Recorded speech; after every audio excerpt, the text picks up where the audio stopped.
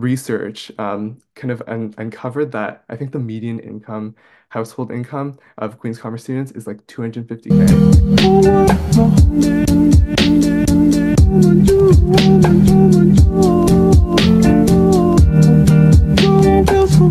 Hey everyone, welcome to the next episode of Friday with Friends. Today I'm here with Johnny, and Johnny's a new friend, although I feel like we probably should have met before. As Johnny said, this doesn't seem like our first time meeting. For some reason, it's like Yeah. we've known each other for a long time. But yeah, today I'm excited to dive into his story at Queen's Commerce, a few of his internships. A notable one is that last summer he worked within Aritzia's internal consulting team. I'm a Aritzia girly, so I want to hear more about that. Johnny, let's start with the first question I ask everybody. Can you first share about your upbringing, high school experience, and career interests at the time? Yeah. So thank you so much for having me on the podcast. My name is Johnny. It's nice to meet all of you that are tuning in. But regarding my upbringing, I'm born and raised in Markham. I say Toronto, but yeah, it's really Markham. And I guess my upbringing, I'm an only child, and so I think that has had a lot of effect on me. I also grew up in a lower income bracket, and so that kind of, I think, developed into who I was as a person today. I'm really always looking for opportunities to help out the marginalized communities because I think I've had a lot of support to be able to be in the place I am today as well. And I'm also Christian, and so a lot of those religious values have had like somewhat of an effect on me as well to an extent. Um, but with that being said, yeah, high school I think was pretty much like Wynette's, except for COVID at the end of the year, which is I think a lot of pretty common with a lot of the other people who have been on the podcast. COVID has been something that really shaked up our my final year in particular. And yeah, at the time, I guess my what I was looking to do, I had no idea. I tried out the sciences, I tried out chemistry and physics, and I didn't really do very well in them. And so I was kind of just left with business. I wanted to pursue the arts, but because I have Asian parents, I can't pursue the arts. And so I went with business, and I at the time I also had a photography business, and so I was like, great, I can find a way, I can kind of learn skills that I could then apply back to my photography business, and then um, here we are now in business school at Queen's, but would be happy to dive more into any of those areas. Yeah, that's so funny. I also wasn't very good at science, but I think like media and entertainment is where my heart lies. But Yeah. then you are Asian, we're Asian, and then you go to business, which is like, maybe I can still do some media entertainment, who Yeah, knows? yeah, exactly. Was Queen's Commerce your dream school? Where else did you apply? Yeah, that's a great question. Um, and on the note of like the creativity and that kind of thing, I think that's why I wanted to work at Aritzia in the first place, and we'll be happy to touch on that later on. But regarding Queen's Commerce, no, it was actually not my first choice. Or yeah, I actually didn't think I was gonna get in. So in high school, I didn't touch upon this, but I put a lot of pressure on myself. Like I was always like kind of like stressed and anxious about everything. And so a part of that was I really didn't think that I was kind of like worthy enough to get into any of the top business programs in Canada. And so I had my eyes set on Laurier, and not to say that Laurier is a bad program. I still think it's a great program. But with that being said, I thought it was more attainable at the time. And I really appreciated that that they offered a co-op program, which was quite rare when it came to business schools. And so I went to the info session, I did all my research, I talked to everyone there, and yeah, I applied. And then part of like my OU application, I literally just put Queen's Commerce like for fun. I was like, why not? I'm already applying. I didn't even apply to Ivy, and I think that shows like how I wasn't actually even like gearing for these business schools to begin with. But I just applied to Queen's Commerce on a whim.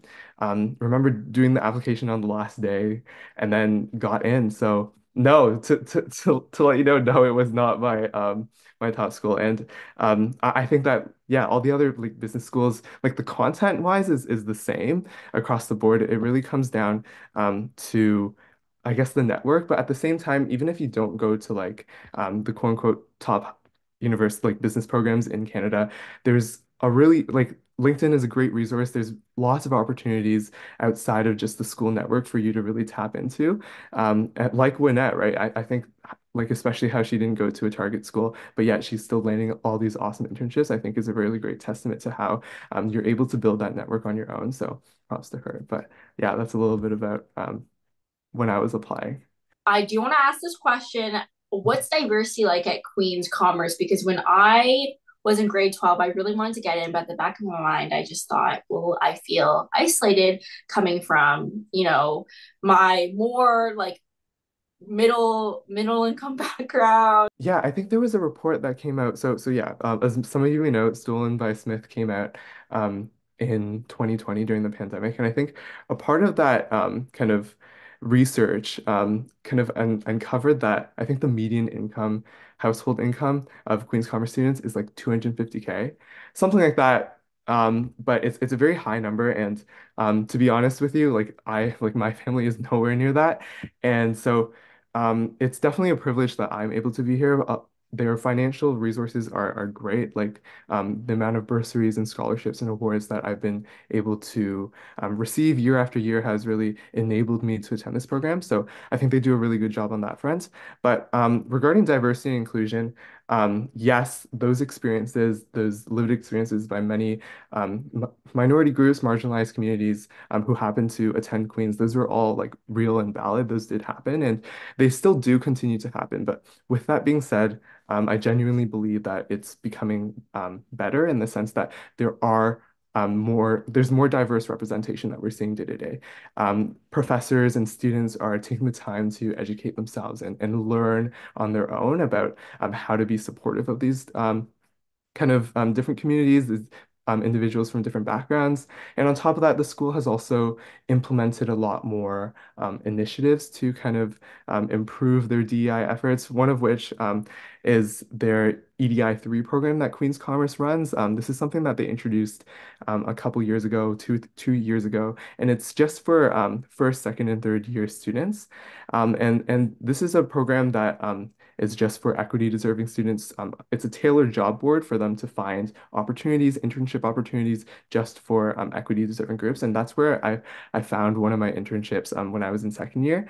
Um, but yeah, a lot of stuff that's being done in that regard to kind of equalize the playing field in that sense. And so it's not necessarily just who you know or what your family background is about is. I think in that sense it can provide some sort of comfort to a lot of high schoolers who might be on the fence of whether or not they want to come to Queen's Commerce, as I know that yeah, diversity and inclusion is such a important topic that more and more people are kind of seeing the importance of, which is important, which is valuable. It really does sound like Queen's Commerce has been putting in strides to ensure that, or like to try and level the playing field. Like that program for equity deserving students to get internships, like that's something they don't have to do. Whereas, the students that do come from, let's say, like the top brackets, like they have connections already in place. So it seems like Queen's Yeah. Commerce is really trying to bridge that gap. And that's rare. Like I'm very surprised that they've walked the walk on that front. Yeah, and we also have a lot of different clubs supporting other equity deserving groups such as women. There's like the Queen's Women in Leadership, and there's a lot of like Women in Finance Club and all these different clubs that are just for different equity deserving groups, which I think is also really cool. And Mm-hmm. the new dean has been putting in a lot of work to ensure that there's a platform for people to speak up if there's anything where they feel like they're missing out on opportunities. And she's been like taking a very proactive approach to make sure that just the students feel welcome and comfortable being in the space. How is the adjustment from high school into university and especially into such a competitive program like Queen's Commerce? I think in first year was the most challenging because it was the first year university. I was navigating, university courses and schedules for the first time. But on top of that, it was also online. And in high school, I was very like academics focused. I still am, but not to that extent. And what that meant was I tried to do like everything to like 110%. That's not well, it is possible, but it's not encouraged in university in the sense where in first year, I recall literally spending like entire days working on not even my own work, like my group mates' work, because we would have so many group assignments in commerce because they really value that team building and yeah, collaboration kind of thing. But yeah, I took it upon myself to do other people's work because I felt like it wasn't to the quality that I wanted it to be. And that caused a lot of unnecessary stress, a lot of more unnecessary hours put in. And that was the first time that I learned to kind of take a step back and really not try to control everything. There's a lot of things in life that we can't control. And so we need to learn to let go at times.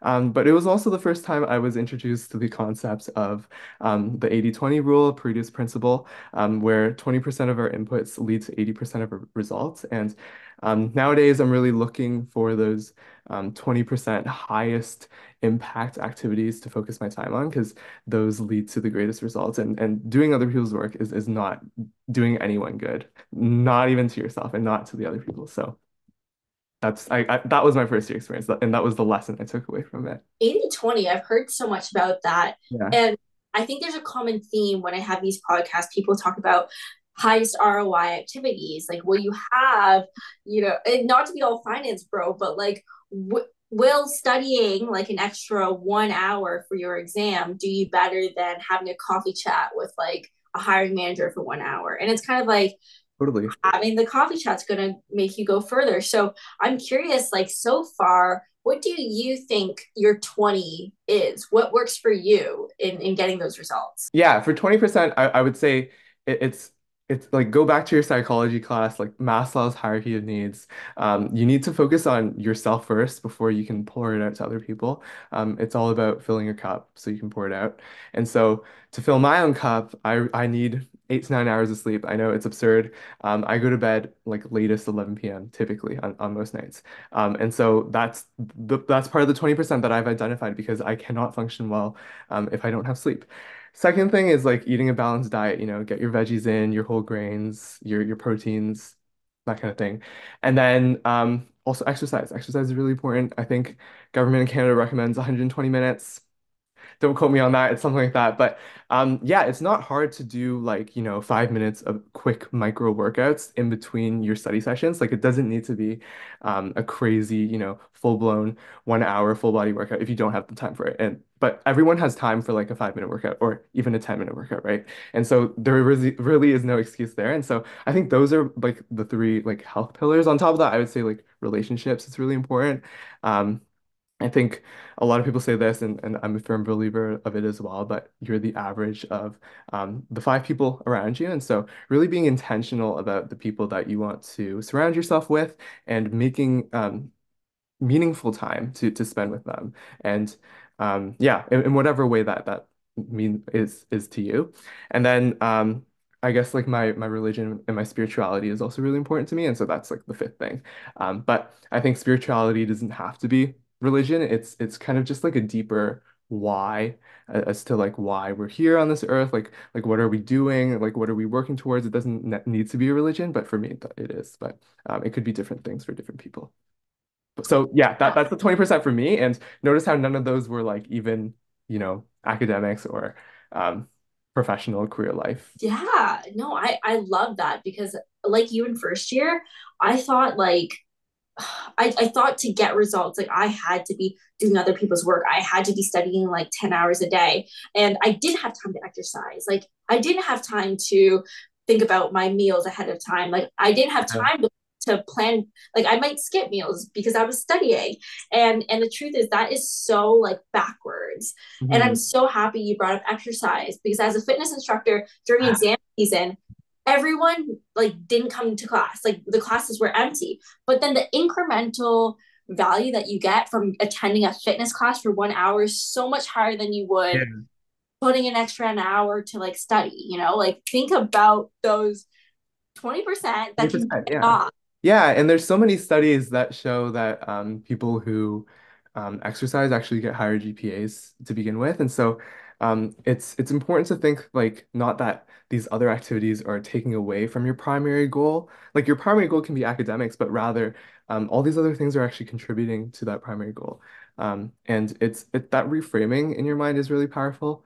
Um, Therapy helped a lot for me to reframe it because yeah, I was totally that student who felt like all those other activities didn't actually contribute to my academics, didn't contribute to my career or whatever. But in the end, it turns out that they actually do. Seeing your friends on a random Wednesday night, that can also contribute to your academics. You Totally. know, it gives you life, it gives you energy. Yeah, yeah. And I think it's something to kind of push you forward, motivate you, something to look forward to, I think is really important when we're stuck in the mundane of studying and recruiting and whatnot.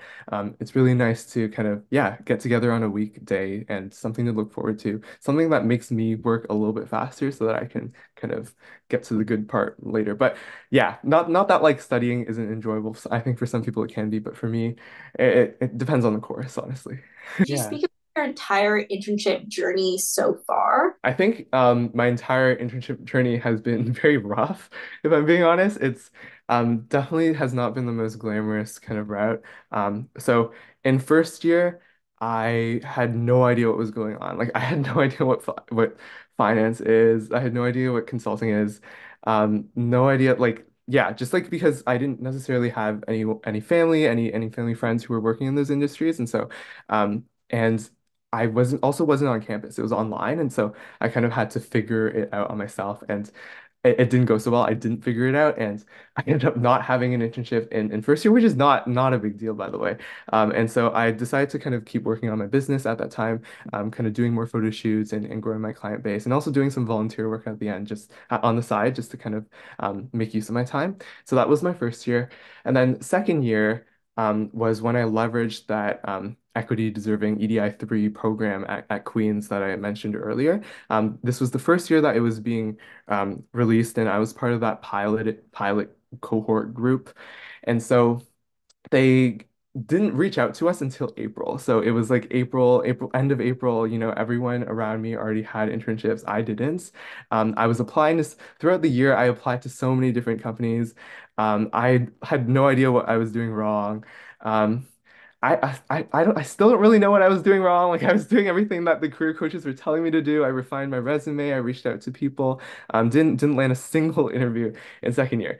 But luckily enough, through that EDI 3 program, I was actually able to land an internship at a mental health company. And so this wasn't like your typical kind of business, what people typically in business would go for. But at the time, and I still am, I'm really kind of passionate about just like holistic health and like living a healthy and balanced lifestyle and that kind of thing. And so that really, there was definitely alignment there. And I was doing marketing for them. And so they didn't have a marketing department, but they were tasked from the government of Ontario, Health Canada, or sorry, not the government of Ontario, the government of Canada, Health Canada. They were tasked to kind of send out this mental health program for frontline workers, and they had this 8 million budget to do it. Absolutely huge because at the time, there wasn't really anything on the market for it. It was a really unique product. It was evidence. It was the first program, like mental health program for frontline workers that was like evidence based. They designed it in collaboration with um, University of Saskatchewan, I believe, or Regina. I think it's Regina. And then they needed to kind of send this out and get the word out. And so I was brought in to kind of run their marketing efforts. So I had this whole budget to use. I had sort of an idea of what I was doing, but yeah, definitely lots of learning came out of that. Lots of autonomy, which I really enjoyed, and so that was my second year experience. And then third year was just this past summer, and I was at Aritzia, part of their strategy and operations departments, and there I was working in their e-commerce department, trying to create a growth strategy for how they can kind of better bolster their e-commerce experience, especially for US customers because compared to competitors in the retail industry, they're significantly lagging behind. There's notably like no personalization, which is really, really important in today's kind of digital age. And so that was one of the aspects that I was doing research on, doing a lot of competitor research, and then kind of devising this final recommendation for them. So that was what I was doing when I was at Aritzia. Could we get more detail into your internship at Aritzia in strategy and ops within their internal consulting team? Did you move to BC for that internship? What was the office like? And really, I'm just dying to know what little details you can provide. I will try to share as much as I can. But we'll start with kind of what internal consulting is like. And so I haven't done external consulting before. Well, I kind of like through school and that kind of thing, but not necessarily at the Big Four or other consulting firms. So I might not be the best to compare, but from what my friends have told me, hours are better. They're definitely better at Aritzia just because it's internal consulting, because deadlines are just inherently more flexible. Um, the clients is Aritzia themselves, and they're a lot more understanding. You also see a project from beginning to end, and so for that e-commerce project that I was talking about previously, for example, like I did the whole like basically the whole thing, and I did from beginning to end, and I didn't have to kind of hop off the project like midway. So that was a really cool experience. Um, and I guess just like internal consulting, it's fairly similar in the sense where you're our clients are the different departments of Aritzia, and so e-commerce was one of those departments that I was tasked on. But another example of a client could be like the marketing department or the retail department of the actual like retail store development side of things, or the product department designing garments for the company. So it really is also broad in that sense, but highly specialized in the sense that it's all in the fashion kind of sector and all about retail. It was pretty cool, I think, working for a fashion company. Like I remember they had this huge room in the main lobby where models would be coming in every day to do fittings and try-ons. There would be photo shoots going on, which of course I had to learn all about. And it was really exciting because I'm interested in photography, but I also got to see their behind the scenes like editing process, how they kind of get every photo on their catalog on their website, aritzia.com. You see like every photo looks so consistent and lighting's all like consistent. And even though they shoot in different locations, like it's not just Vancouver, a lot of the models are from New York, and so they have a New York office as well. Like, how do you make sure all the photos look the same? So stuff like that that I was really intrigued about. But outside of that, yeah, like they had floors of like clothing, just racks and racks of clothing. Like at the time, the Super Puff pants weren't released. They're released now, but I thought they were really cool looking. Some people don't, but they're essentially like just yeah, they're literally like puffy pants.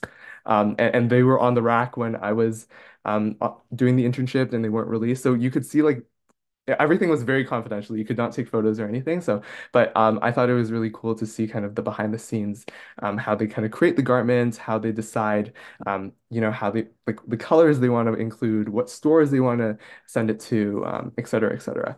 And then yes, I did move to BC, and I lived in Vancouver for 3 months. They had to cut the internship short, which sucked, but that being said, they were still able to kind of embed all of the necessary experiences into that 3 month period. And yeah, I love Vancouver. Would definitely consider moving there. The mountains are awesome, and I just felt really grounded when I was there. Were there other interns like working there? Yes, there were I believe like 25 interns in total. Which was actually a smaller cohort than the year before. The year before I think had anywhere from 40 to 50 interns. And it's not just the strategy and operations department. They also have interns for their product department, so merchandising. And I also believe they had an intern for the finance department, as well as marketing. But yeah, with that being said, there's a lot of different interest areas within Aritzia if you're interested in the company, and their internships applications are currently open, I believe, and they close end of January. So if anyone is interested, you can also reach out to me. How does working for an internal consulting team differ from an external one, let's say MBB or Big Four? You mentioned timelines or a bit more understanding on the internal end, but are there any other points you want to talk about? I guess there's also no travel. Like they're huge on this. I think they really they compare themselves to the Big Four, I think in terms of the type of work that they do. But to that extent, there's no travel, which can be a pro, can be a con. For many of the individuals who work at Aritzia, part of their consulting group, they really value that aspect of no travel, how they can work. It's a hybrid model, so they can oftentimes work at home. They can come into the office if they want, but also the client is on site at all times, and so that back and forth communication. And again, by client, I mean like the departments we're working with that we're collaborating with, they're all on site, all in the office. And so it's a lot easier if you need a document or if you want to ask someone to check over something really quickly. There's just a lot less back and forth, and collaboration, I think, is a lot easier. And then I forgot to mention this as well, but within the Aritzia office, there's this really cool kind of collaboration space. It's called the commissary. It's not really meant for that. It's really like their cafeteria, but there's like an AOK cafe in there. They have like they have private chefs there. There's free ice cream. It's also a great place to collaborate with other people. A lot of people work in that space, and so just being able to have one area to gather and work really speeds things up that I think a lot of other consultants would envy. I never thought of the bureaucracy of being like a consultant, like depending on your client, like how long those Yeah, documents take. I think maybe that's why they have to work weekends. They receive something late, and then they have totally.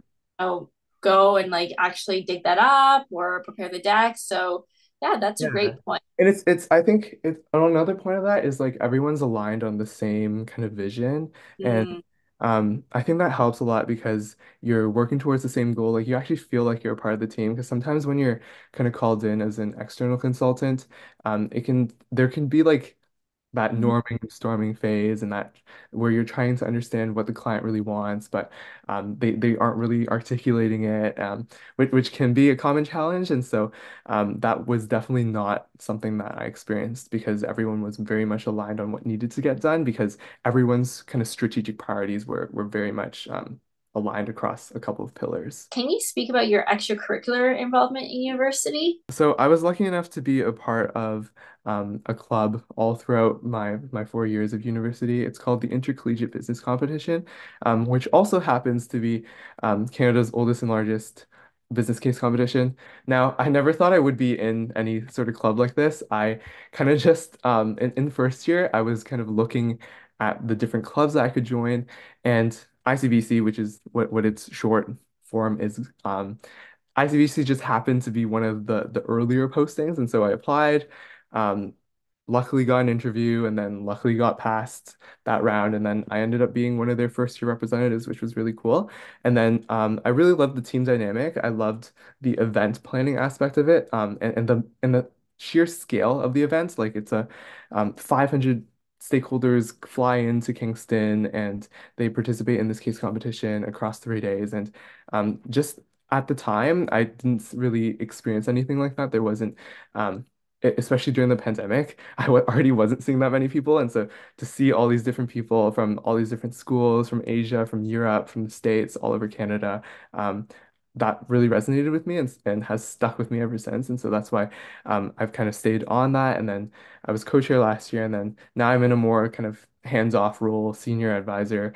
Shout out to the co-chairs because they're doing all the heavy lifting, but yeah, really excited for this upcoming event in January, which I'll be a part of. So that's the main extracurricular activity. And then I also do like I'm a teaching assistant on the side as well. If that is an extracurricular, but yeah, happy to touch on that as well. That was one of my questions. You were a teaching assistant. You are teaching assistant Yeah, over and over and over. You've helped out in so many courses. yeah. How do you become a TA? What are your roles and responsibilities? Do you recommend it as a part-time job for students? TAing, I think, it can be really fun, but it can also be really exhausting. And so I'll touch on both points. But how I got into TAing, well, it pays pretty well. Like it's and it I think it looks pretty good, like in the sense that you've shown a certain level of expertise in a course's material beyond what's necessarily needed. And so that kind of what drew me into the beginning. And so then I kind of just applied and reached out to professors that I think I really vibed with. And who kind of had similar personalities, were receptive to kind of like, conversations, whatnot, and then just asked if I could TA for them. And then luckily they said yes. And then it kind of just snowballed because once you TA with one professor, then like you already have experience, it's a lot easier to transfer it to another course. And you take so many different courses during a commerce degree, so there's so many to choose from. And so I just chose the ones that yeah, that I really like the professors and I really like the course content. Um, But my recommendation for those of you who would want to TA is choose courses that you would not mind learning more about because just the level of understanding and depth you need to get to be a TA for of course there's some like qualitative courses that are fine, but I think for the more quant heavy courses where you actually have to dive deeper into the understanding beyond just like memorizing formulas, you actually have to be like interested in learning that material because you're basically becoming like a subject matter expert.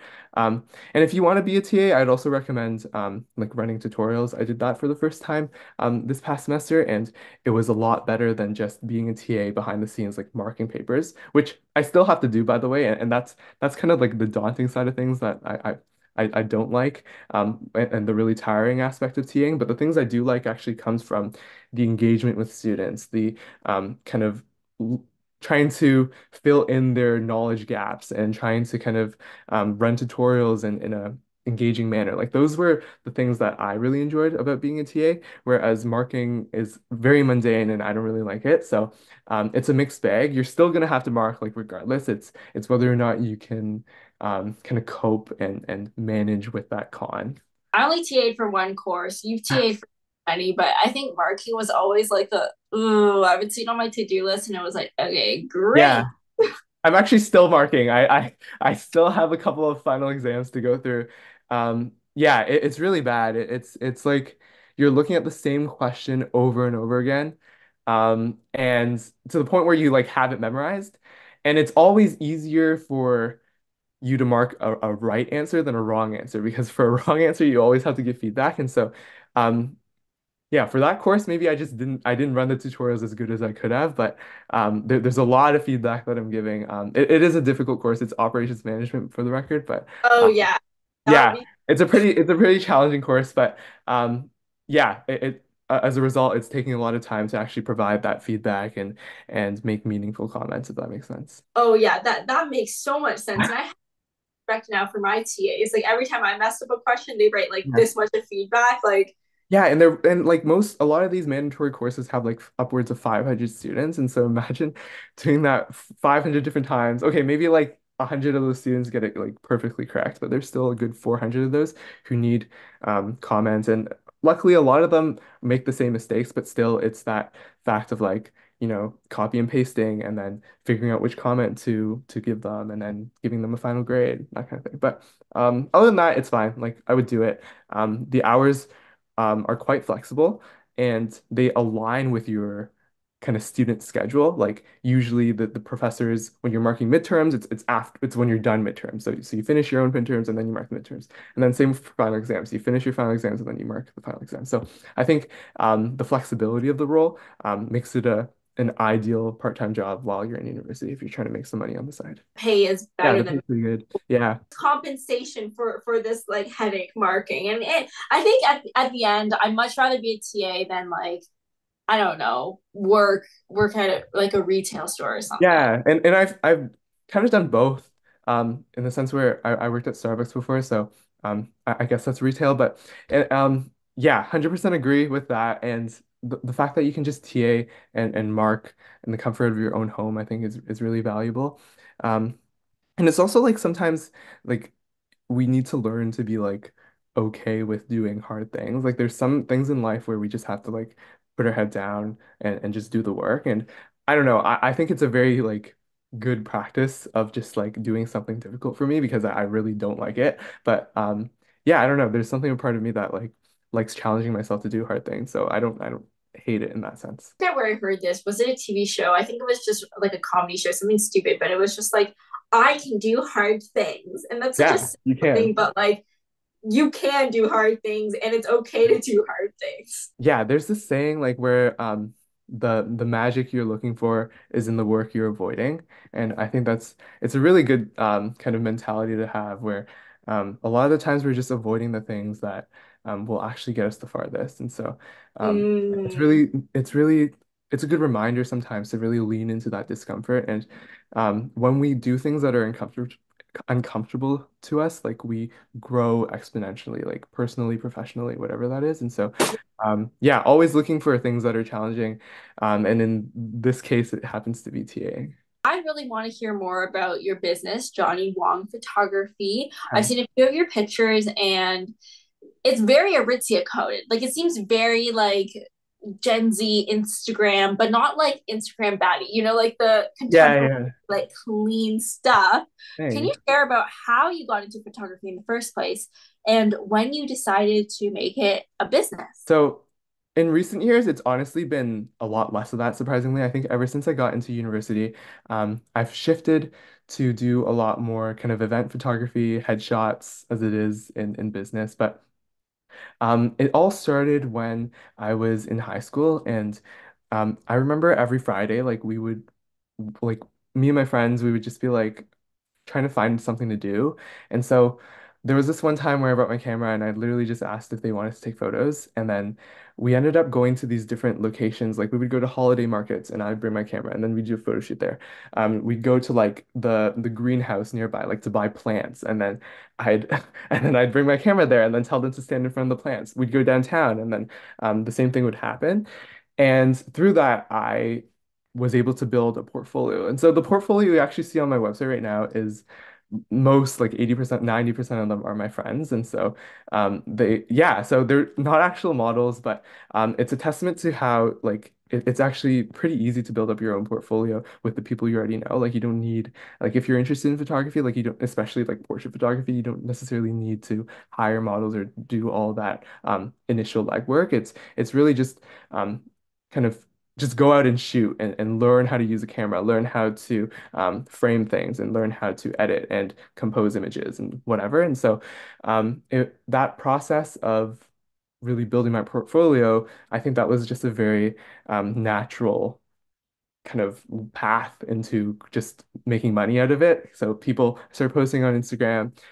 People liked my photos and then asked if I would take their prom photos for high school. And so then those were my first clients, like students who needed prom photos. And then it kind of became like people's parents who ran businesses on the side. I had a friend whose mom had a concert, and then I took photos at their concert. And then it was really just word of mouth, like very much organic. And then that's kind of how I get my gigs nowadays too. It's a lot of like events, a lot very business oriented, just because of friends that I know who are like, oh, like I have a friend who takes photos. Like, would you be interested? And then, but what I have in the portfolio right now is really, I think, what drew me in the first place. Like I really like capturing people's best moments in that sense and making them look really like nice. I think my friends look really nice in those images, and I'd argue they'd agree too. And a lot of people don't see themselves in that light, and so for me to kind of give them a photo and be like, hey, like this is what you look like this is how I see you in that sense. I think that's a really memorable way to celebrate a person. So that's how I got into photography. To celebrate a person. That is such like that just makes me so happy to hear. And I thought your friends were models. Like Thank you. I think so too. They should be. Yeah, I just am lucky enough to have some very good looking friends. But in that sense, I don't think like I think like you can take photos of anyone and make them look yeah. good as well. Like it doesn't, yeah. I was so impressed. Like I was like, oh, if I saw this on a Ricky, I wouldn't even bat an eye. Like I would just. Yeah, I got a lot of inspiration from just like looking at fashion magazines and trying to understand the way that they pose their models and then kind of tell my friends to do a similar pose. Yeah, like my Pinterest is just so many different model poses and that kind of thing. So During the pandemic, I saw that on your LinkedIn, you sold presets. yeah, yeah. Could you tell me a bit about that? Because I know Visco, like it's huge with presets. What I sold was very similar to that, in the sense that they were Lightroom and Photoshop presets, and it's very similar to Visco, where I'm not too familiar with Visco, so tell me if I'm wrong. But from what I understand it to be, it's like you're increasing like the contrast and the exposure and whatnot and the hue. So yeah, every like Lightroom, Photoshop lets you do the same thing, but in a more kind of intricate level. And so I was basically just creating my own from photos that I took and then selling them to my existing clients because I started with existing clients because I felt like they resonated with my work already. They were already familiar with my brand.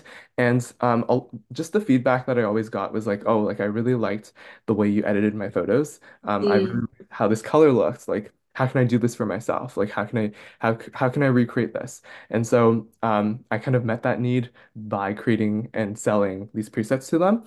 And yeah, I think it was a really cool experience because I was able to transition this inherently service-based company into a product-based company, and it goes to show how I think how like more scalable a product-based company can be. And so yeah, really always thinking about ways I can kind of improve on my business.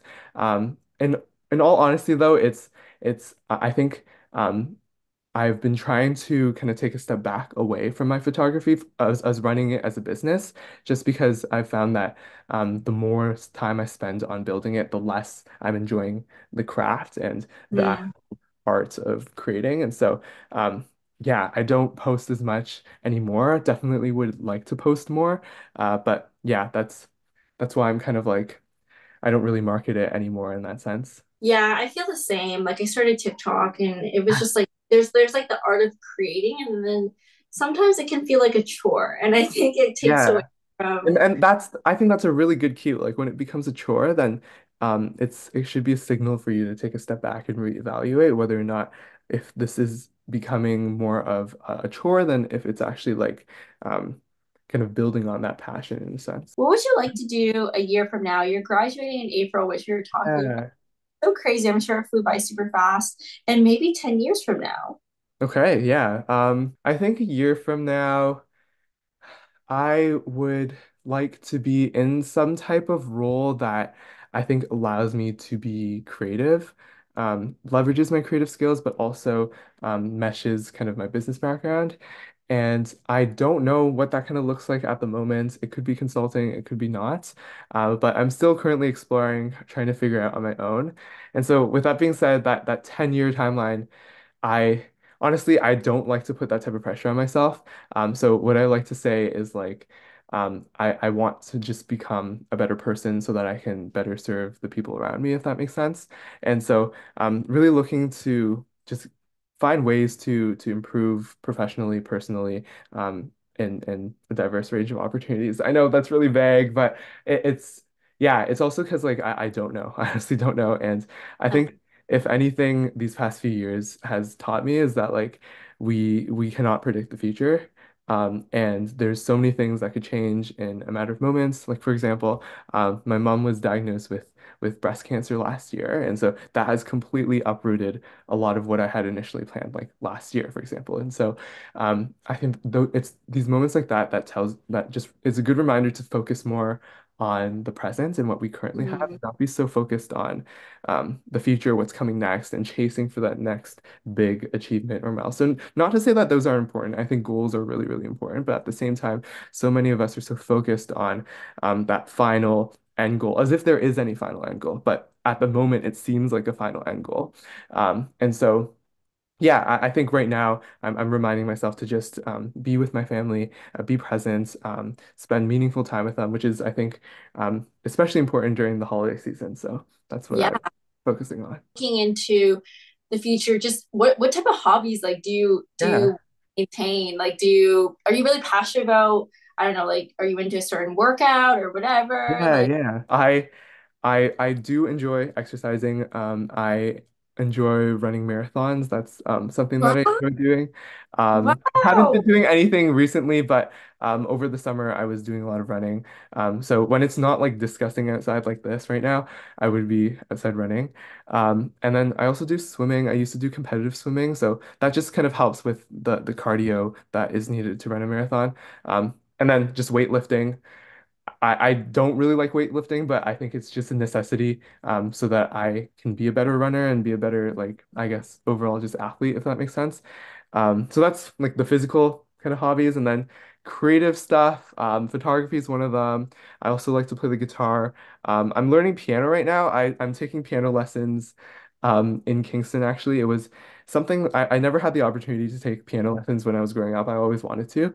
But now that I have the means to, I'm kind of touching more with my childhood self and taking piano lessons, which Oh, I think is really cool. Um, so yeah, and then I guess like intellectual hobbies. I kind of like to bucket my hobbies like that. I don't know. I just like adding frameworks to everything. But with yeah, that side of things, really enjoy reading. I like reading memoirs and nonfiction books. I think our time on Earth is kind of so short, and a great way to kind of extend that and live different lives is through other people's stories. And what better way to, you know, get someone's life for like $20? I think it's a steal. So I love reading books and also play chess. I've been playing that a little bit too much though recently, so probably gonna take a step back from that. And I'm not good. Like the bad thing is I'm not good. Like I like playing it, but I suck. I'm just gonna ask like what your elo Oh my gosh, it's like 700. I think it ranges from 500 to 700. But for the record, I played the 5 minute one, which I think the ELO ratings are a little bit lower than the 10 minute one. But yeah, like it's not hot. Like I have a roommate who is like 1200, like 1300.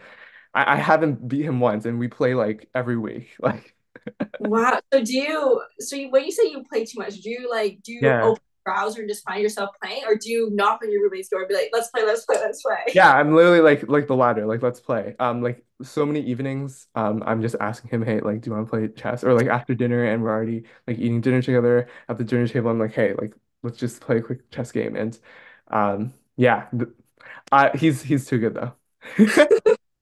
No, that's so cool. I've been trying to get into chess a lot Yeah, more as well. I think it can be such a fun game. But I think you do learn by playing with like people much better than you. yeah, But but it just becomes like a memorization game because these people have memorized every freaking opening there is, and I have not. And I suck at end games as well. So it's literally over for me. Like I literally, yeah. Like I know the basics and I know what I'm trying to do, like cross my rooks and whatever. It's yeah, but it's not it, I'm just stuck. I'm hard stuck. it's kind of like, I don't know, studying for a math test. Like those Yeah. people know how to like do the problems, whereas me, like pick up little pieces. Oh, like Yeah. this, like this move. Oh, this is the situation I saw before when I was doing my puzzle. But Yeah, I don't know, exactly. it doesn't, it's not clicking in my head. No, no. But I still play it, so I think it's just a challenge for me. Like I enjoy that kind of like Yeah. there's so many different possibilities and you can never guess what's gonna happen or what the outcome will be. Do you have a chess club at Queen's? We do, but I never wanted to join because I didn't want to humiliate myself. But maybe I will this semester. Maybe I'll join one of their tournaments or something.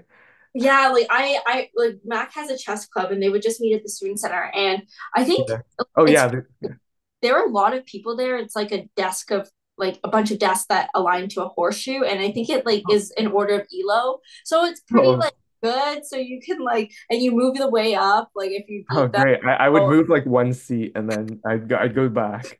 yeah, but it's just a good learning environment. And then you can watch like the really good players play. It's like Yeah. Okay, maybe I'll consider it then. If yeah. they have like an ELO specific match. Yeah. That's Yeah, yeah. What advice would you give to students looking? I said looking to break into consulting, but I yeah. don't know. I think that's kind of narrow. Like, what advice would you give to students? Period. This one like I say to myself a lot like it will work out, like it'll be okay. And I know it's really cliche, but I keep this kind of like quote in my head, like this too shall pass, in the sense that whatever difficulty, challenge, adversity that you're currently facing, like the other challenges that you've dealt with in the past, like you'll also be able to overcome it. And oftentimes than not, you'll overcome it becoming a better person as well, a more well-rounded, a more sophisticated, a more knowledgeable individual as well, who can be more empathetic to other people that you interact with, which I think is so important. It's really like the adversities that we go through that bring us together as human beings. I think a lot of the time we connect with others who have gone through similar challenges, and so rather like lean into those difficulties and really yeah, don't let those challenges like deter you or scare you from pursuing an opportunity, though I am a lot of times like guilty of that too. So I sometimes need that reminder, and I guess this is a reminder for myself too. But yeah, I hope that resonates with some of you out there. But yeah, I think that piece of advice, hopefully, does it resonate with you, Annette? It definitely does. Okay. Well, thank you so much, everyone, for tuning into this episode of Friday with Friends. We got a little bit of everything here. We got a little bit about careers and upbringings and some psychology, some Yeah, Instagram, photography, chess, we're talking about everything. everything. So yeah, I hope you enjoyed that. And let me know who you want to see next because we currently have no guests lined up. I am starting a full-time job soon, so Um, hopefully we'll keep this series going. But let me know, help your girl out, and tell me who you want to see next. Okay, bye everyone.